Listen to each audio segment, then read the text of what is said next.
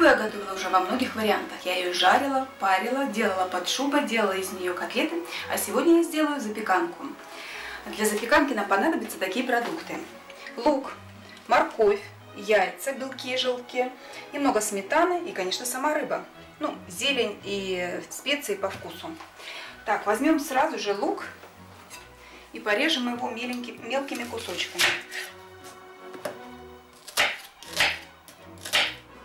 Примерно вот так вот. Также натираем на крупной терке морковь. Все, морковка готова, лук тоже. Теперь в разогретую сковороду наливаем немного растительного масла, буквально 2-3 столовые ложки. И обжариваем, немного, слегка пассируем наши овощи на среднем огне.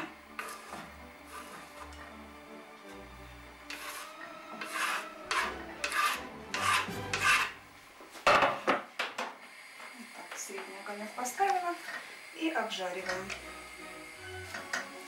Теперь делаем фарш из рыбы. Прокручиваем рыбку через мясорубку. Мы только слегка вот так вот обтираем, чтобы убрать влажность лишнюю. И перекручиваем с добавлением зелени.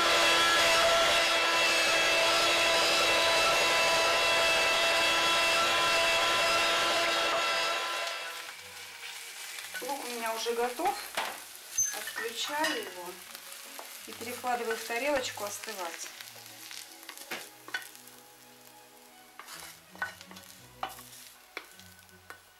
Занимаемся дальше приготовлением фарша. Рыба перекручена. Добавим сюда 1,5 столовые ложки сметанки. Теперь яйца. Желток пойдет в фарш, а белок мы будем взбивать отдельно.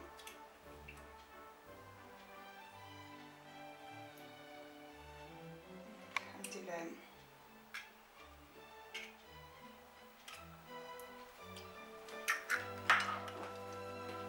В фарш пойдут 4 желтка, ну и, естественно, 4 белка мы будем взбивать. Теперь фарш можно посолить немного. Чуть-чуть соли я добавлю в белки, чтобы хорошо взбивались. Поперчим смесью перцев. Так, перемешаю. И не забыть сюда обязательно добавить лук с морковкой, который мы обжарили и слегка уже остыл. Лук с морковкой. Получается такой вот нежный фарш. Добавляем. Теперь взбиваем белки с добавлением соли в пышную пену при помощи венчика.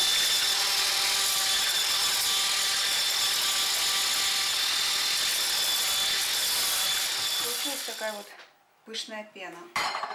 Теперь мне надо смешать этих два компонента. Но я смотрю, что эта мисочка у меня очень маленькая, поэтому я переложу. Надо было сразу же использовать миску покрупнее. Переложу в большую. Так, постепенно будем к фаршу добавлять белки и аккуратно подмешивать.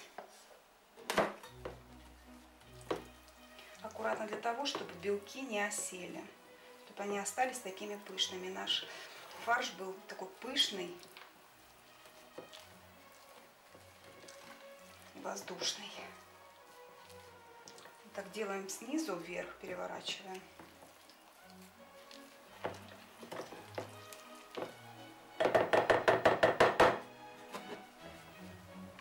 Еще ложечку. Отлично, белки взбились, воздушные.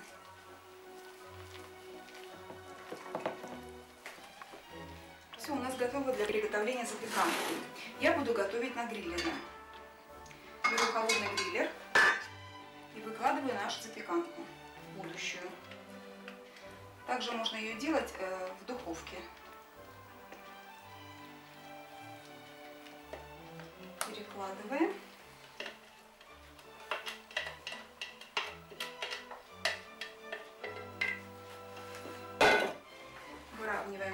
влажность аккуратно. Все делаем аккуратно, чтобы белок не осел.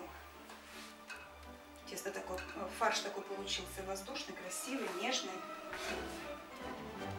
Все. Сверху посыпаем зеленью петрушки резаной.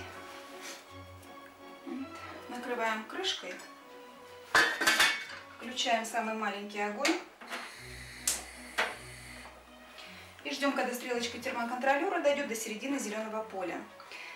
Если готовить в духовке, то разогреваем духовку до 200 градусов и готовим в течение 30 минут. Стрелочка термоконтролера дошла до середины зеленого поля, я выключаю нагрев и оставляю еще под закрытой крышкой минут на 10. Запеканка рыбная готова. Открываем. И можно ее подавать к столу. Она получилась такая, за счет того, что мы белки взбивали, она получилась очень воздушная. Даже напоминает омлет.